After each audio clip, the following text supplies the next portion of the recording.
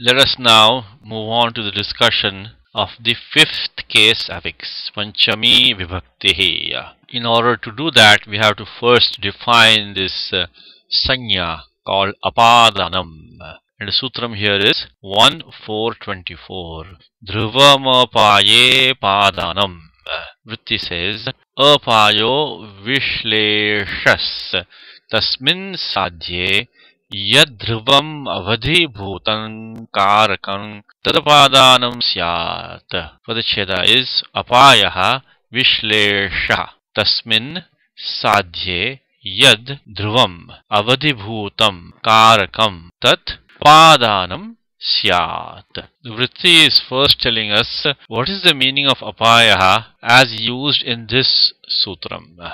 Apayaha has a few meanings. One meaning is to move away or to depart, to go away. Another meaning is to disappear, to vanish. Another meaning is to die or perish. The meaning in this sutram is vishlesha, meaning detachment, moving away, separation. That is the meaning of apayaha in this sutram. So, vritti says apayaha vishlesha tasmin sadhye, when that is to be accomplished, when that is to be effected. Yad dhruvam, that which is fixed. The vritti says dhruvam as used in this sutram is avadhibhutam. Of course, we know dhruvam means sthiram, which is steady. Here it means avadhibhutam. Avadhi is a limit or a boundary. So that which is the limiting point. And since we are talking about a movement away, limiting point here means the starting point from which there is detachment. That karakam, meaning a participant in the action, gets the designation apadanam. So the meaning here is when detachment, moving away, is to be denoted, that karakam, participant in the action, which serves as a limiting starting point, uninfluenced by the detachment. That is the dhruvam, that which is steady. Steady in the sense that it is not influenced by the detachment. That gets the designation apadanam, that from which detachment takes place. This concept will become clear as we take a couple of examples. The first example is gramad ayati. Gramat ayati. Someone comes from the village. Grama, the pradipadikam denoting the village, gets the designation apadanam by this sutram 1.4.24. Dhruvamapaye padanam. Let us check all the conditions here. The first thing to note is that it is a movement away, this detachment.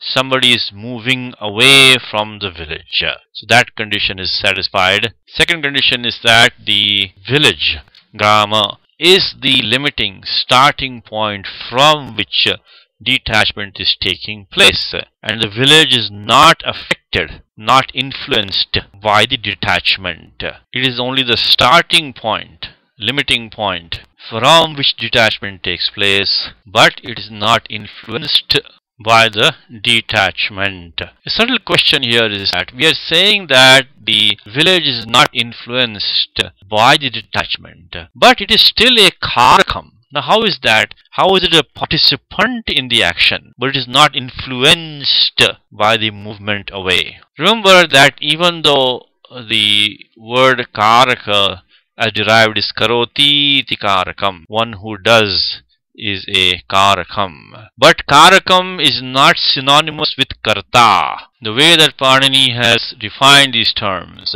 in grammar is that a karta is only one type of karakam. The doer of the action is certainly a participant in the action, but he is not the only participant. Here we have someone coming from the village. Whoever that someone is the doer of the action of coming. And of course, he has the karaka sanya, he is the karta. But the village is also a participant, because the village is the starting point, the limiting point from which the action of departing is taking place. So even though the village is not departing, it is still a karakam. It is a participant in the action. It is not the doer of the action, it's a participant in the action. This can be a bit of confusing point. That's why I want to just make sure we understand that the village is not influenced by the action of moving away, but to the extent that the village is a limiting starting point from which the departure is taking place, the village is a karakam in the broader sense of being a participant in the action. So the apadanam is a karakam. Even though it is dhruvam, it is not influenced by the departure. Let us take a second interesting example. Dhavato shvat patati. Someone falls from a running horse. Ashva, meaning horse, gets a designation apadanam by the Sutram 1424 because even though the horse is running, it is uninfluenced. It is not affected by the detachment, the action of falling. The falling is not affecting the horse. The horse is running. It is the doer of a separate action of running, but it is unaffected by the action of falling. It is still dhruvam. As far as the action of falling is concerned, the detachment action, the horse is dhruvam. It is the starting limiting point from which falling takes place. It is uninfluenced by the falling. The fact that the horse is running, the separate action, does not stop it from taking the designation apadanam.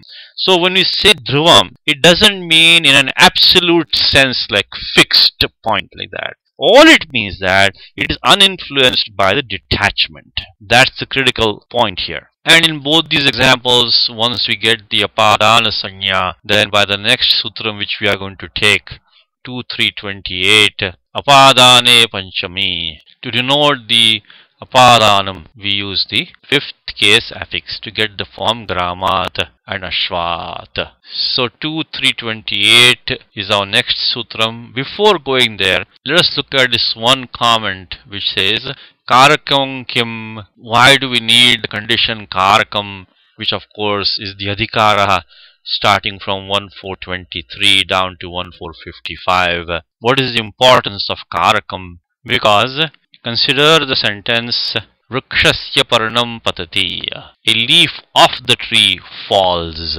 Here the speaker is not expressing the tree as that from which falling is taking place. The tree has absolutely no connection with the action of falling. It is not the limit or the starting point of the falling as expressed in the sentence. All that the speaker is saying is that the leaf off the tree falls. The tree does not connect with the action at all. It connects only with the leaf. Hence the tree, vriksha, in this sentence is not a karakam. It has absolutely no connection with the action. The speaker is not saying that the leaf is falling from the tree. All he is saying is a leaf off the tree is falling. So since vriksha is not participating in the action at all in any sense, therefore it does not get the apadana sanya.